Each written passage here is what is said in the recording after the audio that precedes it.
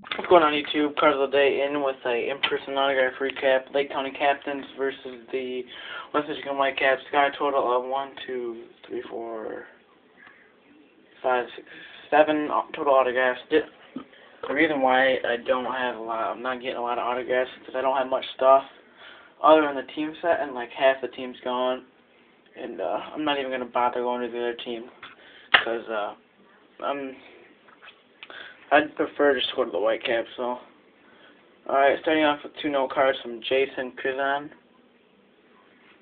number 15, outfielder. 2 of those. Got 2 again from one of the best players on the team, Steven Moya. He signed him upside down. See, upside down. Which I kind of handed it to him weird, so it's alright. I got him on a bunch of note cards. Wish he had a card out. And then one for the team set, Hernan Perez, finally got him. And then Dixon Machado, my second favorite player besides Jose Reyes. Got him on the Wave cover, so that's really cool. And then finally, I got him Nick Castellanos on a sweet spot. And I bought 2 ball cubes there. Their ball cubes are really cheap there, $2.50. So I thought I'd get a couple of those, put this ball in it, and maybe my Dixon Machado, or maybe my Brandon Sweet Spotted ball. I don't know.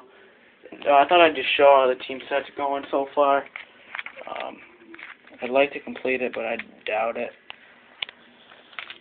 I only got 9, and there's 12 that I still need to get. I got Jeff Rowland, Dixon Machado, what up? Luis Castillo, James Robbins, Ryan Hammy, Ben Ogilvy, Luis Alberto Sands, Patrick Cooper, and Hernan Perez.